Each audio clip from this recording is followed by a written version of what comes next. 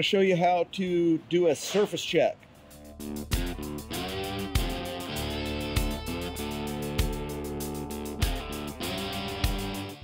First of all, let's make sure our surface is actually turned on. So let's go to Data, Surface.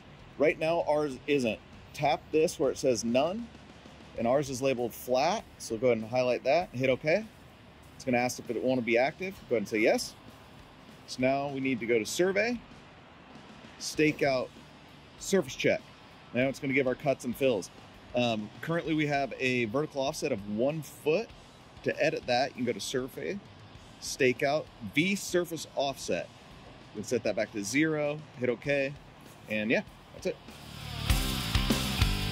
I'm Zach Armbrecht. I'm a grade control specialist for Papé Machinery, Seattle region. Been with the company for about 7 years. Please remember to like this video and subscribe to our YouTube channel. Thank you for watching.